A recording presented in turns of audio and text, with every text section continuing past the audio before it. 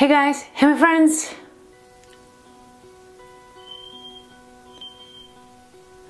Hey guys, it's Josie. Welcome to this video blog. Today I want to answer a question. How do you know if you have a special purpose in life? How do you know if you are a chosen one by the universe? If you have this special mission, maybe you are inspired by certain people on social media. It feels like they have it all, that they have the purpose and they have the mission, they have the desire and the drive, and it looks like the people are looking up to them, the people are following them. Is this you? Maybe you have this special purpose just as well. So let me share with you certain things that will help you to understand your own mission. So sign number one, remember your childhood. Now this is so important. Spend your time, take your time and remember the details about your childhood. Maybe ask your parents, ask people who knew you as a child. Ask them specific questions. Describe me. What was I like? What did I like to do? You know, maybe you were in the arts. Maybe you were a good dancer. Maybe you had some really special talents when you were a child, but then as you were getting more and more socially open, maybe later you changed and you were molded into some social, just to fit in. And going back to your childhood is a really good way for you to remember the truth of who you are, your spirit, your soul, your authentic self. So by analyzing, by remembering your childhood, your interests, your desires, the fire in your eyes, what was that all about? So this will give you a good clue about your own purpose. So sign number two that you have a special mission is that sometimes you feel like the weight of the world is on your shoulders. You feel people's pain and you really care. You really care. You want people to succeed. You want this world to be a better place. You care that there's violence in this world. You care that animals get hurt. You care about environment. You care about education. You care about other people, not just in your neighborhood, but also in other parts of the world, people you've never seen, and then people who are suffering. And deep inside, you really want to help. And you are trying to make a difference, maybe by your contributions to charities, maybe you volunteering some places, maybe something you do, when nobody else sees, such as you're praying, you're asking angels to help those people because you really care about this planet and about people. So, and sometimes it really feels like it's too much. It's like the whole world is on your shoulders. But if you have this deep soul caring, you have a special mission. So sign number three, that you are the chosen one, that you have a special purpose, is when you look back, when you reflect, when you contemplate upon your life, you see adversity and you see how you have to overcome adversity and how your challenges made you stronger. So all challenges are ways to really build your strength and your character. And if you have a special mission, you will face adversity. And sometimes really strong adversity. You have to sometimes rise from ashes. Sometimes you have to lift yourself up when nobody else can help you, because you know you have something special to give.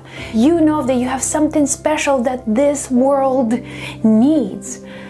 And adversity is a stepping stone to stronger you, to better you, to more connected you. Okay, sign number four, you are a learner. You have no idea how many times I meet people and they have this attitude like, hey, you know, I'm good, I already know this stuff, you know, it doesn't matter. If you are a leader, if you have a special mission, you never stop learning. Every single day you wake up as a beginner, as a student, it's like, show me the way. What do I need to know? The beginning of wisdom is you realizing that you don't know anything, but you're ready to learn. So your ability to learn, if you look at great mystics, if you look at great sages, teachers, they were open-minded. They always had this idea that there's something else to learn. I'm not all-knowing. I'm not all-powerful. I am just giving you the information that I have, but there is so much information. Even I cannot process this information in my lifetime.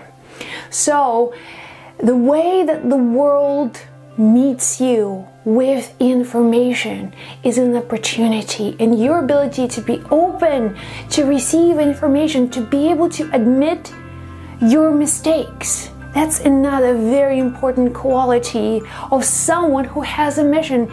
Your ability to see what you could have done better, things that you have done that hurt other people, your ability to apologize for something that you have done also takes a lot of strength and courage and power.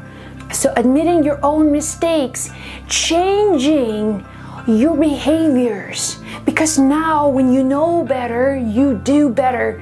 When you become this learner, lifelong learner, it's a tongue twister, lifelong learner, you know that you have a special mission, because the universe loves people who are ready to learn, because there is just so much to learn. Sign number 5. You know that you have special mission when you begin to recognize your strength. When you begin to focus on your strength, the universe gives you energy in certain areas. Maybe you are a writer and that's something that comes really easy for you. And maybe you're not good with science and math, but if you're spending your precious time trying to, rack your brain and focus on your weaknesses and improve yourself in areas which don't inspire you, and instead of really building your strength, maybe writing is your thing. Maybe writing is where the universe really wants to move. Maybe that's where the universe wants to give you the energy and courage and open many doors for you. You need to really understand your strength. Your strength are the clues where the universe is guiding you. Yes, of course, we still need to work on certain things, improve certain things. But if you are investing your precious time and energy, working really hard by doing something that you know is not in your heart, that's not your strength. That's not something that is in your heart. You are moving away from your purpose. All people who were chosen, they followed their strength, something that they were naturally good at, something that they were naturally inspired by. And then, my friends, their mission was revealed to them. Their mission was straight in their face. When you follow your strength, you are the chosen one. So here you go, my friends. I hope this was helpful. And if you want to share your stories, put them in comments below. If you want to ask me questions, go to joycekraus.com. I love you. Be well and blessed. Chat with you in the next video.